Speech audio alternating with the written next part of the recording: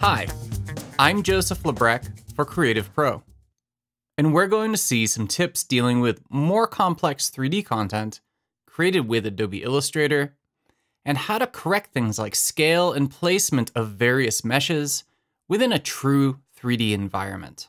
So here inside of Adobe Illustrator, we have some content with a 3D appearance applied to it. We have this coffee mug here, and it is a more complex type.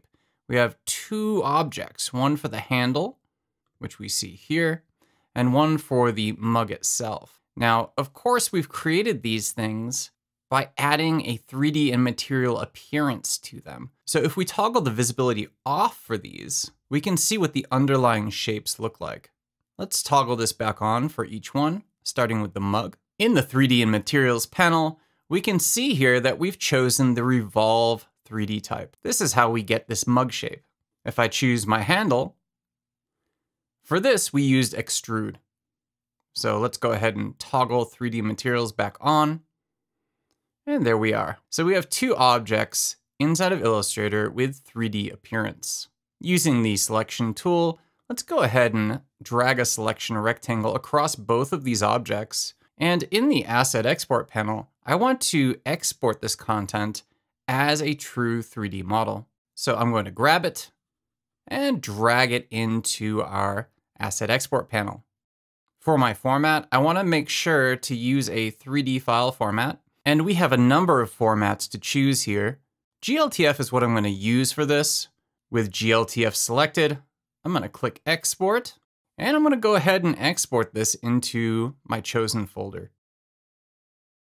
Jumping over to Adobe Dimension, and you could use Substance 3D Stager as well for this. I'm going to drag Coffee Mug GLTF right into our interface here. It'll create a new project for us and place the mug. Now notice it's being placed at its very center point here, and because of that, it's passing through the ground plane. So the first thing I'm going to do is move along the Y position here until it snaps to my ground plane. And if we go to the camera, we can actually see that it does a pretty good job exporting from Illustrator, except when it doesn't. So we can see right here, the placement in Illustrator was a little rough. Illustrator is not a true 3D environment. While we can do some basic modeling like this in Illustrator, we really have to perform more complex tasks within a true 3D environment, such as what Dimension gives us. So let's go ahead and adjust some of these things here. If I look, we have our handle completely disjointed.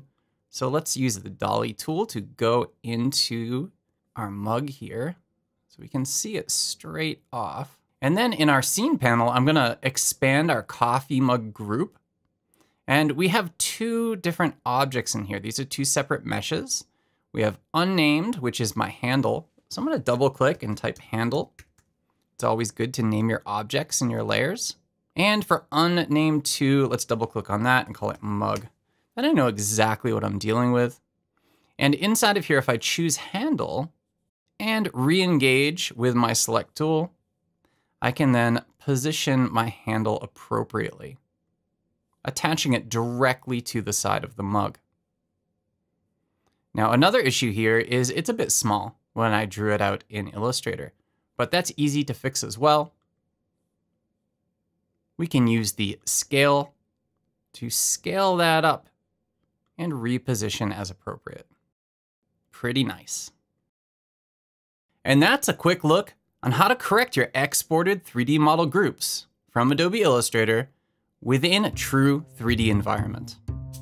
Well, I hope you enjoyed this video. If you did, be sure to give it a like and subscribe to our channel. And for thousands more how-to articles and tutorials, visit our website, creativepro.com, and become a member today. Thanks for learning with us.